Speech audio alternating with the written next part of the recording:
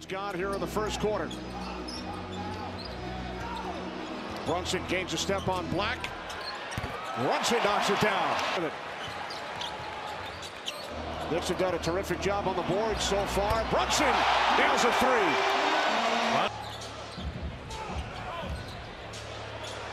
Brunson from three. Final minute of the quarter. Brunson circling up with the left hand and good. Trivia. Hart remains on the floor. Puts up a three from in front of the Magic bench and knocks it down and then turns. Knicks getting whatever they want. Here's Brunson. Banks it in. Those records will be around for a while because now guys don't play that anymore. Magic by 20. Brunson from three. Hits the floor again. Captain Clutch, welcome back, man. 26 points, 11 for 19 shooting from the field, 4-7 from downtown. So much for Russ, so much for a bruised knee. Looked great, man. He was another one that was playing kind of angry. You know, Anthony Black insulted him a little bit. You know, tried to give him a little flat tire. I think there's some fans outside waiting for Anthony Black to go jump him. Yeah. Would try to give him a little flat tire. JB didn't like that. And then, you know, you just got into his bag. He just got into his bag and just started lighting him up. So, welcome back for Captain Clutch. Got some much-needed rest in the fourth. And there you go, man. We look forward to Philly, man. But he looked great tonight. Definitely looked great. He was hitting the deck a little too much for my liking. He was just hitting the floor a lot, especially in the first three. Taking charges after coming back from an injury. I'm like, wow, this guy. He was back to where he left off, hitting the deck on every play. But, hey, made it out of there unscathed relatively, and you lived to fight another day. But he looked great tonight, man. 26 points, 11 to 19 from the field. In 29 minutes, CP. 11 to 19 in 29 minutes, 4-7 to downtown. Yeah. Brunson just, as soon as the first quarter started, you had a feeling that he was about to go off this game. And it's nice to also see that the Knicks dominated, and Brunson, as you mentioned, got some rest because coming off that knee injury against the Cleveland Cavaliers, you don't want him to extend himself too much. Thankfully, you got much needed help out of, Deuce McBride, Josh Hart, Dante DiVincenzo. Those guys are the guys who really stood up. Dante and Hart playing 42 minutes. McBride spelling Brunson for his minutes as well. Yeah. Those are the guys that Tom Thibodeau relied on tonight. But just going back to Brunson, it's like he just came back from vacation and nothing happened. Truly nothing happened, which is just insane to even think about. You saw that he was holding his knee at times throughout this game. Was it his hand or his knee? I couldn't tell.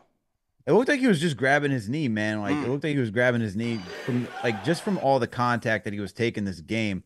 I mean, you mentioned what Anthony Black was doing. He was taking charges. I think it's just not necessarily saying that he re-aggravated it, but the way that he plays, it's such a physical style of basketball that that's just kind of who he is, man. His body just takes a toll after just taking contact, initiating contact. It just starts to add on, man. But thankfully, he didn't have to play too much tonight.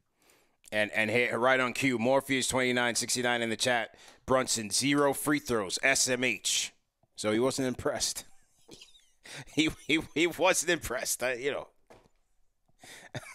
mean, 0. Are you not entertained? That's kind of crazy, though. I mean, yeah, I guess. But, I mean, come on, man. On a night like tonight, you just got back. He had it going from the outside. Why do more damage? I mean, he was attacking the inside too, but honestly, that's a little. To me, it's not the fact that it's no shade to Brunson. To me, it's crazy for the refs that they're not even calling him. Yeah, giving him foul calls because he's getting hit tonight, man. He was. He definitely was.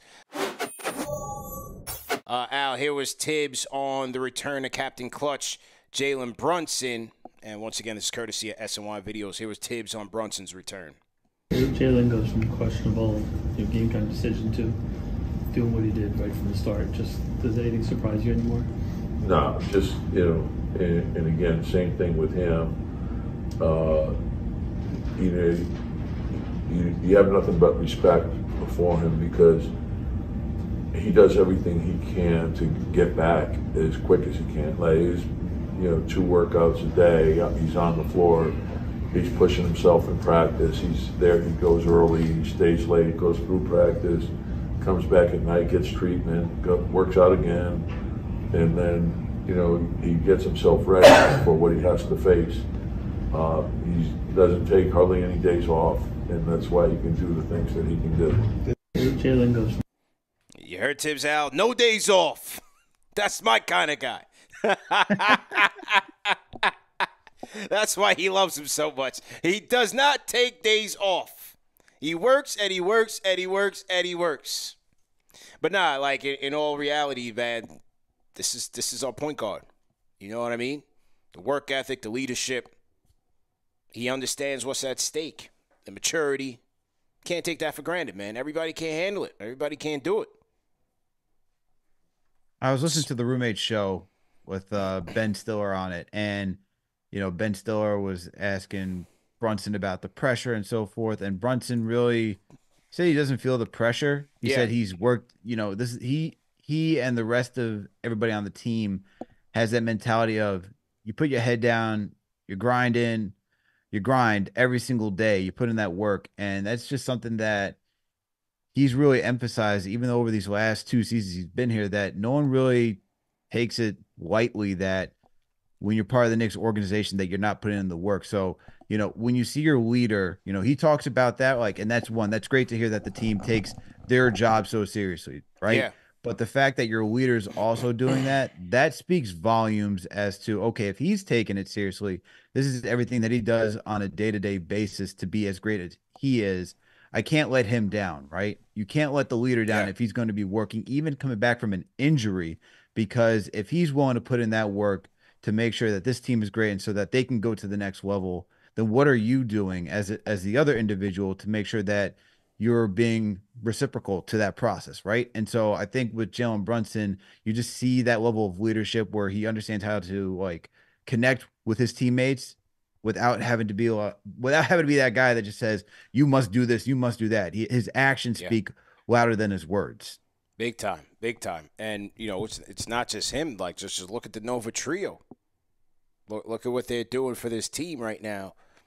And you can see it by the way that they're playing, CP. I mean, Josh Hart, you know, he even as much as he complains and he jokes about it, right? He'll complain. He just has to get it off his chest and just say how he hates it.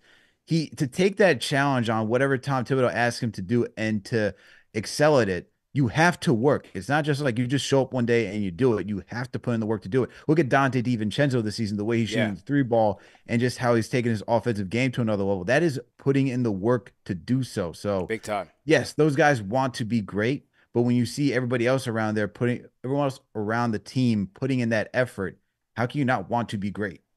True indeed. It's the culture, man. It's the culture. So they're setting the tone. Culture. Tibbs setting the tone, man.